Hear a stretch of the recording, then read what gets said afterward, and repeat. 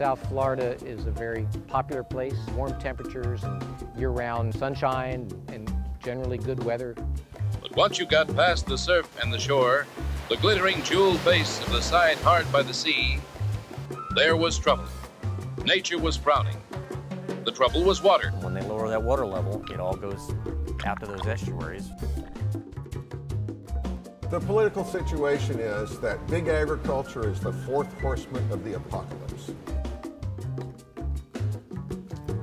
Trying to get U.S. sugar to comply with the law is like trying to pick up an 8-foot marshmallow. They are not doing what the people voted for. Buy the land!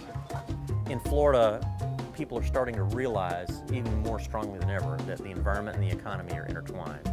And if you kill the goose that lays the golden egg as far as tourism and why people want to move here, that's all going to stop. The economy is just going to grind to a halt.